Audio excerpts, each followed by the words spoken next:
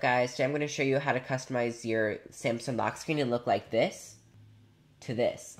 And this is going to be just a quick little tutorial on how to customize your lock screen. So let's get started. Before I get started, I just want to say that I'm sorry like how the audio sounds. I didn't realize like it would be so like echoey. So yeah, let's get back to the video. What you're going to do is press and hold on the lock screen, and you could either do Face ID,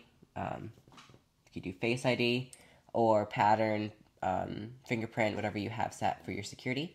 And then to customize your clock, you're just going to press on it. You can adjust it to any size you want. I usually have it as big as you can. And I usually have like this chalk one, which I think is really cool. We have different like forms you can put it as. You could have an analog clock, or like, is that analog?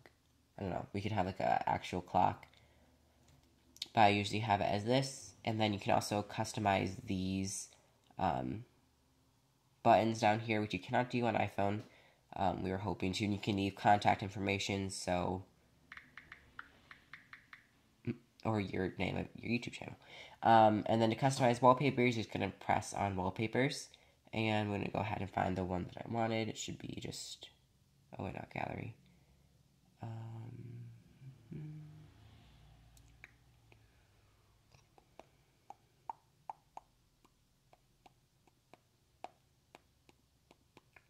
Here it is.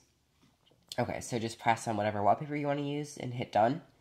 And you can also, it will be the color, okay, let's see if we can do this. The color of your clock will be like a matching color, or you could pick whichever color you want that's on the bottom. You can even create your own color by just pressing that, and then you have the spectrum, or you can also edit. So let's see,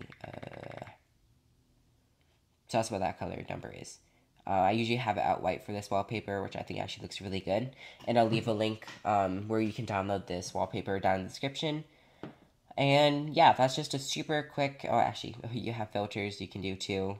Let's see, frosty, basically black and white, soft, again frosty, cool, I'm assuming warm or original.